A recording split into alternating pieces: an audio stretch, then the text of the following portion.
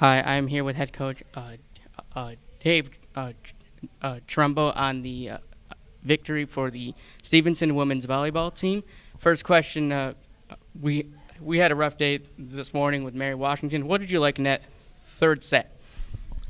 Against Mary Wash? Yeah. That we played really hard. I mean, I felt like we played hard in the first and third set, and we played well. Mary Wash is a really good team. We need to play teams like this to get to where we want to go. We need to be pushed. Sometimes you need to lose a couple of matches to show you what you need to work on. Yeah, absolutely. You know, it's been a long day. What changes were made in between the first match and the second match? We didn't really make any changes. We kind of know who we're going to go with.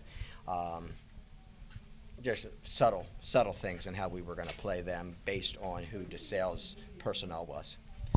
And your middles had an amazing game today. How was their contributions lead to the success? Well, Haley and Darian they want the ball.